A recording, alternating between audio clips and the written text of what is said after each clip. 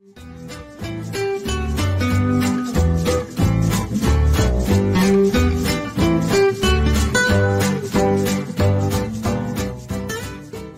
you're one with the potato like me, then you're gonna wanna check this video out. Today, we're doing loaded mashed potato cakes. Let's get it. Okay, so look, the first thing we're gonna do is, obviously you guys see that I'm using a cast iron skillet, right? I'm gonna go ahead and just start putting my bacon in.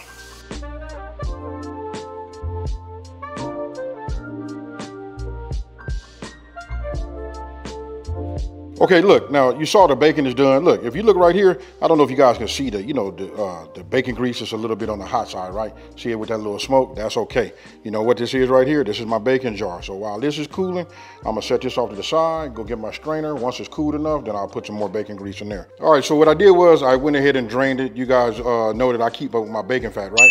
After I drain it, if you would like, you can save yourself a tablespoon of your bacon fat. You know what I mean? You could dice up some onions and you can put your onions in there and then add your garlic along that way, and get it just translucent, right? But for me, if you guys take a look right here, check this out. I'm gonna be using like the green onion, and I got a little bit of the white part too, but I like green onion, and this is the route we're gonna go today. Now, these are my mashed potatoes, right?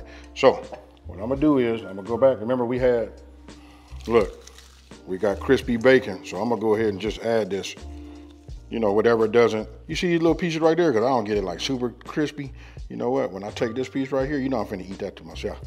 All right, but the rest, just go ahead and crumble it. You get any big pieces, just fix it. You guys can do it on a cutting board. You can do them like I'm doing them, you know what I mean? Or you can just, cut them down like I said. All right, look, after you get the bacon in, it basically becomes like a dump and go, right? So what I'm gonna do is, I'm gonna go ahead and get my egg out the way right now, right? All right, after the eggs, look, like I said, it's almost pretty much a dump and go.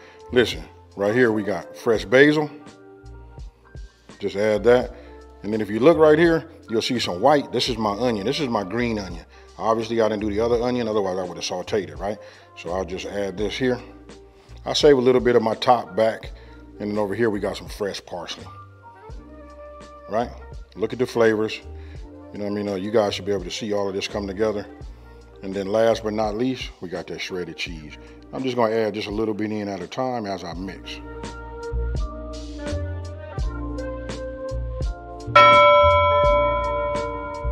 All right, so look, I added just a little bit more cheese, and then listen, for a little bit of that flavor, this is what I'm gonna put on here. This is the profile I like.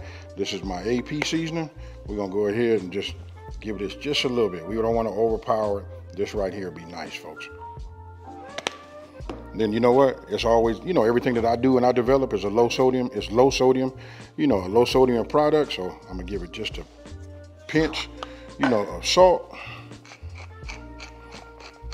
I'm gonna have that black pepper because I love that taste. And you know what we're gonna do now, folks? We're gonna go ahead and mix. Okay, so when it come down to the flour, right? I want you guys to take a look at this consistency here.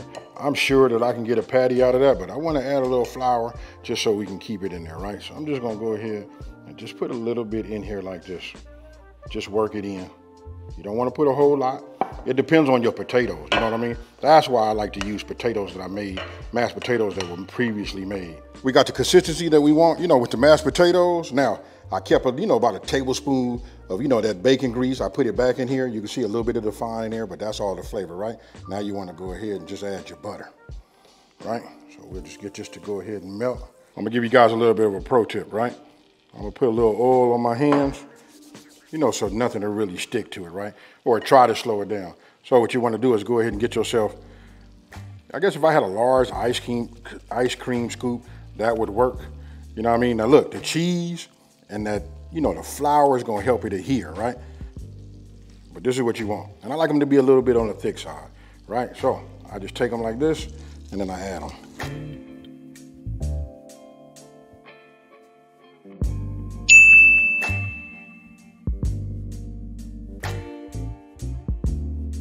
All right, so look, here's another one off. Just want you to look at that. That's that cheese that make it have that color on it. And then listen.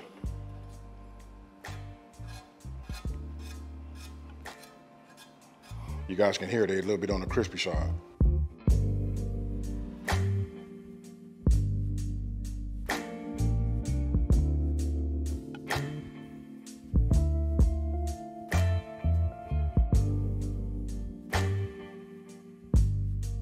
Now for just a little bit of this sour cream on the top.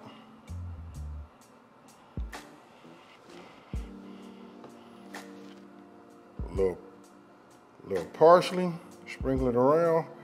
Now I'm finna take some beauty shots, and I can't wait to eat it. All right, they don't need me doing all of that. You guys seen what it look like. Hey, super delicious. And every time I serve these, you know, somebody always just say, now what is this? And when I tell them what it is, they go, man, I just never ever really thought about, you know, making them. Cause listen, it's super simple, and I can't wait to hear what you guys do with it. Hey, with all that talking, you know what I mean? I'm trying not to over talk. Cheers, folks.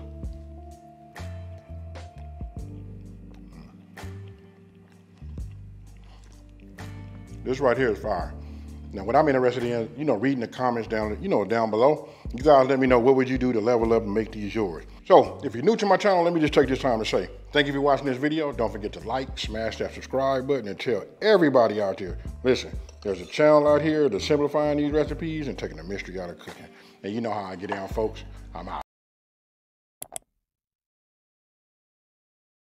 Thanks for watching. More info is in the description. Please subscribe, like, comment and share.